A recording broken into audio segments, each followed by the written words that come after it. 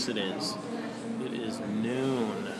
And yes, I am at a Starbucks. And yes, I am working on the sitcom pilot and the elementary school musical.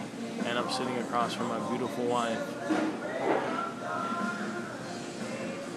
And she's doing most of the work on the musical. But I can claim that I'm doing work on the musical because that's how it rolls here in Hollywood. In Hollywood, you just claim it, and it's yours. So I'm claiming the musical.